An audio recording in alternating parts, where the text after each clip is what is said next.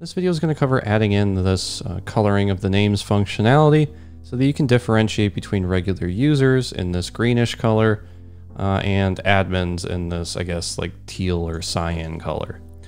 We're also going to be adding links that when you click on a user's name inside the messages, it takes you to a chat with that user. You can say hi, and then of course it updates it over here. And one added benefit of this, or curse, depending on how you look at it, is if you click on your own name, you can go to a secret message with yourself, where you can just, I don't know, take notes or something. Some apps add this. It really depends on how you want to handle it. For me, I always like this because it's a place for me to just send myself some messages.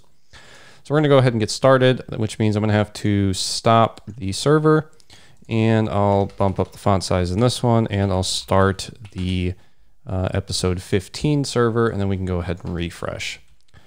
So this should be fine, and then we can come down here, and it might be a little bit janky because we don't have some of those images in this database. But okay, this seems fine. Let's go ahead and let's pop over to our app. Let me bump up the font size a bit, and then we can start by adding in the class that we're going to be using for this, which is going to be in our style sheets and our chatroom.css. We can come down to the bottom, and you can just give this anything you want. For me, all I did was a msg-role-user. I'll full screen this. And I gave this a color of 00FF8C. We could do that. And then I did a .msg-role-admin. And I set this to be a color of 00E5FF. And if you want to change these, you can just click on this little icon. It'll pop up. If you're in VS Code, it'll pop up a color picker, and you can change your color to whatever you want. So now that we have that, we should start by adding it to our messages. So for that, we can come into our views, our messages, and our messages partial. And then in our messages partial, we should see a user email. And then this is where we want to add our class. So for this, we'll say comma class, which is going to be equal to msg-role- and then it's message.user.role. And that should, msg-role-, there we go. I'll exit out of this. I'll refresh the page. It looks like it's unhappy about something. So we have our user email, msg-role, message.user.role. That seems fine. Oh, I see what's happening. Because this is plain text, we actually need to move this out of here.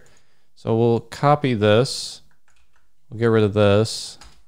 And we can just put this in with our H6 tag for now. And we'll move it in a second here. So let me just do this, and then we can do this. So that'll put it in the right location. And then if we come over here and refresh, we should now have that wrapping around our user messages for our names, which it does. It's message-role-whatever, but the whatever is blank because we don't have an equal symbol here.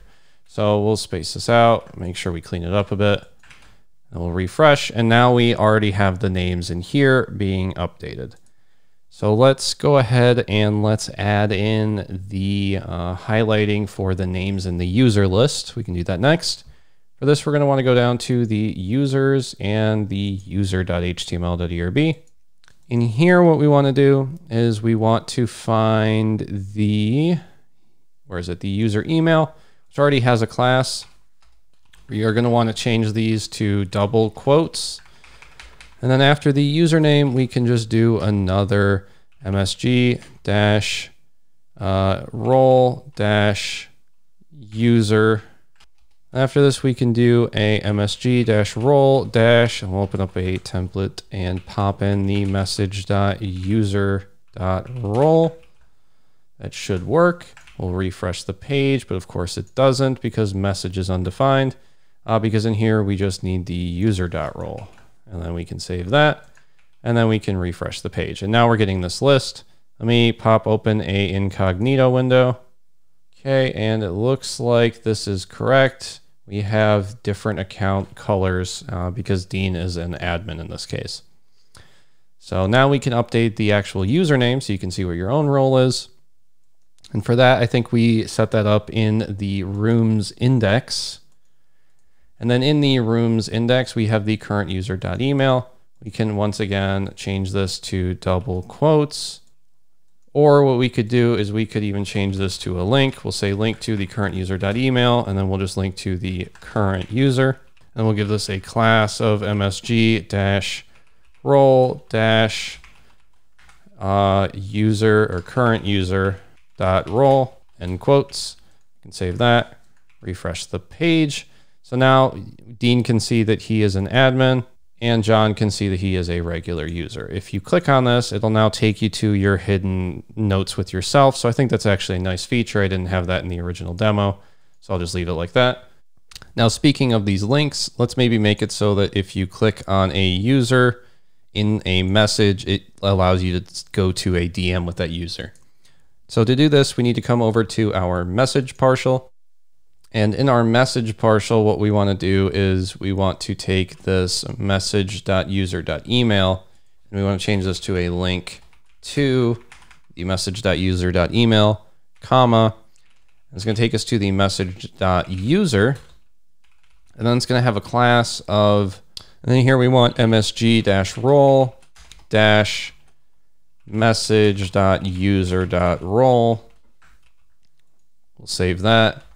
Come over here and we'll refresh the page. And now this allows us to go to DMs with ourselves or other people if we click on the names in the chat rooms. So that gives you the coloring that we were talking about.